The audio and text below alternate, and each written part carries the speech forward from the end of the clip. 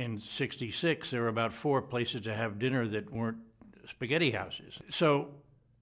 by 1975, there were 120 new restaurants, as I remember it, which were opening up because it was just known that the Bicentennial was going to be an enormous event and an attraction. The federal role in the Bicentennial development was profoundly significant,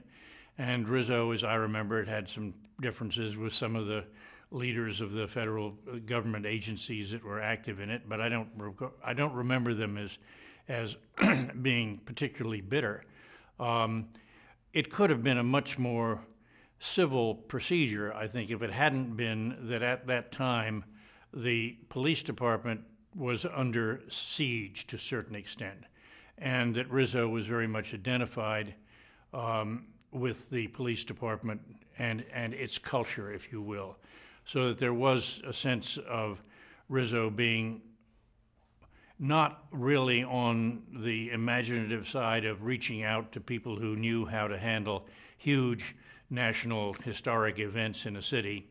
but rather just went on doing things as he went on doing them.